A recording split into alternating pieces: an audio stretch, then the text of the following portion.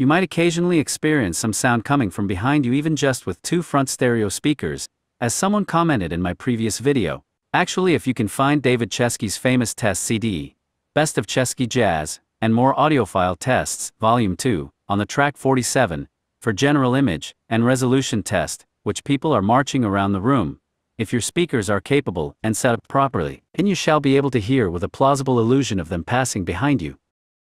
Let's take a look on how two front stereo speakers can create such illusion, with the sound going around you, and even behind your head. As this drawing we have seen in earlier video, we have both the on-axis direct sound and off-axis reflected sound coming to both our left and right ears. What we hear is a combination of both of these sounds mixed in certain way, as they have different delay, due to their traveling distances are different, from the speakers to our ears. This delay difference will also cause some phase shift. This phase shift will cause the so-called comb filter effect, and cause the timbre and spaciousness effect, which could be beneficial if we manage them properly.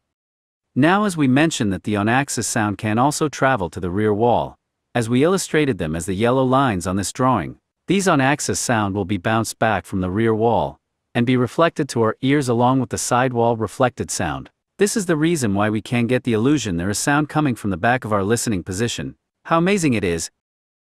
I also have experience that my right channel speaker produced the sound coming from left when its toe and angle was not correct, along with certain distance from the sidewall. What a strange phenomenon when I heard it using this test tone. This is why I think this test tone is the best way to help you to optimize your speaker's placement. It is also very fun to play with it to learn how the room impact for the sound phase shifting and the speaker off-axis impact.